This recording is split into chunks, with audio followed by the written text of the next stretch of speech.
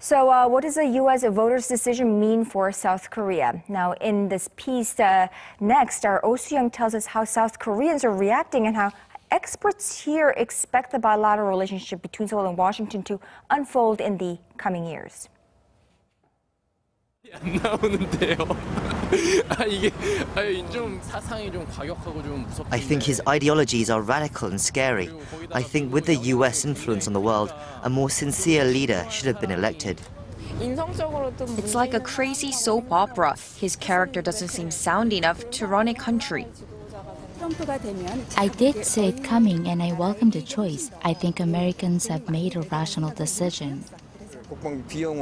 I'm stunned. My head is spinning. This is going to bring a lot of changes and complicate our relations with the US in terms of security. Most South Koreans were gravely concerned about Donald Trump becoming the next head of state of the US.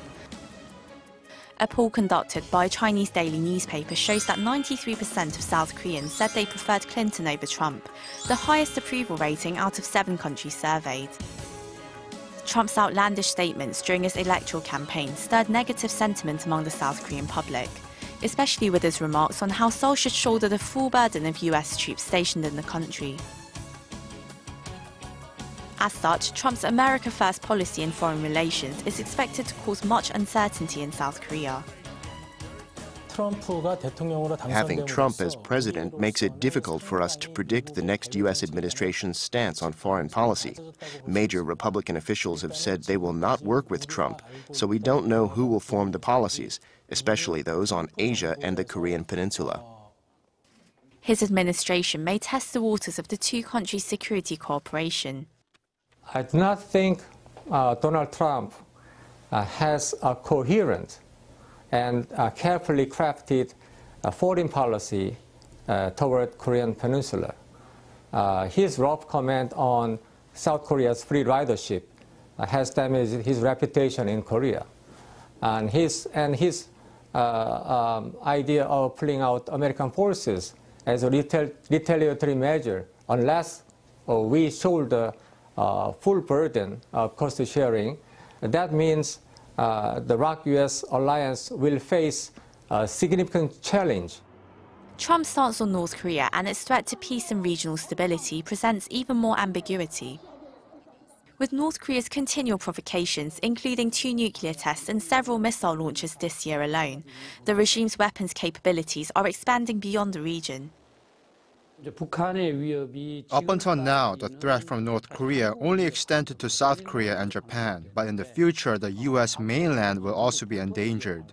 So it's no longer about America intervening in Asian affairs. It is now a security risk of their own. During the presidential race, Trump spoke out on North Korea, saying that he was willing to sit down for talks with the regime's leader, Kim Jong-un. However, many analysts doubt that he currently has a substantive policy line on Pyongyang. An immediate discussion with North Korea or a drastic change to the Obama administration's policies is unlikely. However, many Republican officials believe the current government is too lenient on China and its deep ties to the regime. So it's highly likely that a Trump administration would call for more pressure on China. Regardless of US policies, most experts expect North Korea to press on with its nuclear and missile programs, which it regards as crucial to ensuring its survival. The chances of denuclearization on North Korea's part are low, as the regime's ultimate goal is to gain recognition as a nuclear state. The international community will not accept that, of course, so it's difficult to have meaningful negotiations in this situation. Many think North Korea responds to the international community through its provocations, but it's actually following a schedule of its own. It will continue to pursue the development of intercontinental ballistic missiles and submarine-launched ballistic missiles that can attack America. So the friction on the peninsula won't decrease, it will intensify.